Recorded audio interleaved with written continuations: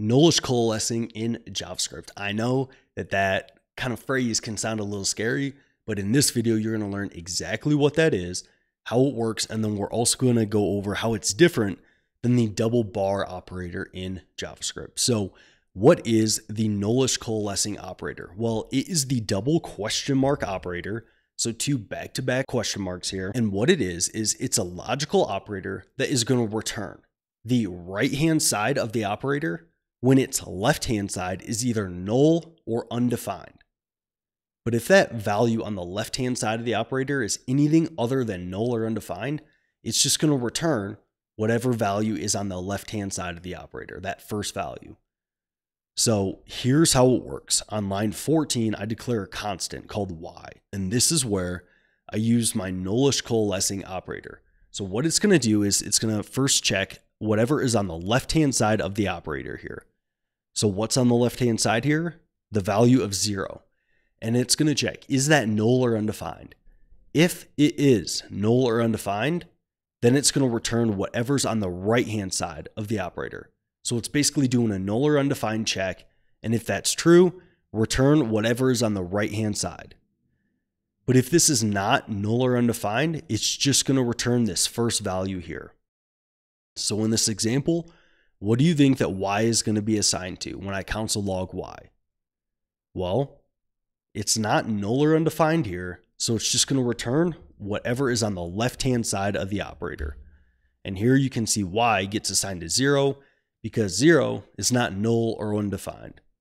But if I change this to null here, you're going to see it is now going to be falsy, because since it's null or undefined, it returns whatever's on the right-hand side of this operator. And if I change this value to undefined, I'm going to get the same thing, falsy. But if I change this to the value of false, then it's just going to return false, because false is not null or undefined. And you can see it gets assigned to false. And then same thing, if I do an empty string here, it's just going to return an empty string, because an empty string is not null or undefined. All right. Now, how is this different than the double bar operator in JavaScript? Well, as you can see, this double question mark operator, it only checks for null or undefined. Whereas the double bar operator in JavaScript, this operator right here on line 22, it's going to check if a value is falsy or not. So it's going to check the left-hand side of the operator, and it's going to ask, okay, is this a falsy value?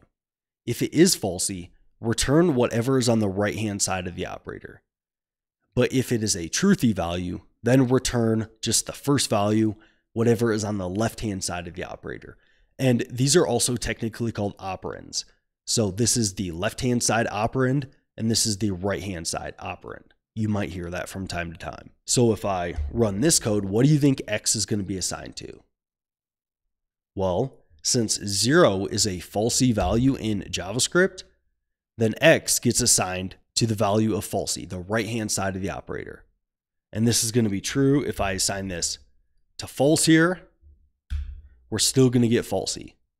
Or an empty string, that is also a falsy value in JavaScript. So it's going to be falsy. But if I assign this to an actual string value, then you're going to see it just returns that string value. All right. So in JavaScript, the Nullish coalescing operator is the double question mark operator, and it's going to check the left-hand side of the operator, and it's going to ask, okay, is this value null or undefined? If that's true, return whatever's to the right-hand side of the operator.